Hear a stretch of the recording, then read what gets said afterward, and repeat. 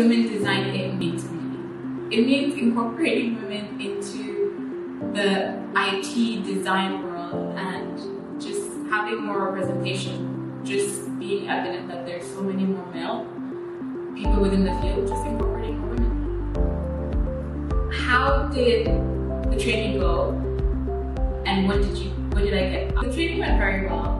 I got a lot out of it. I got how to use Illustrator, I got how to use Photoshop, all the little elements. It went well for me. I was so happy to be here. It was worth the experience because I learned so much.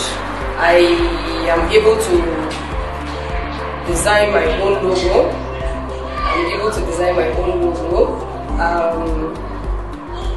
As an entrepreneur, I'm planning on designing my own flyers, my compliment card, not billboard yet, but I learned that too.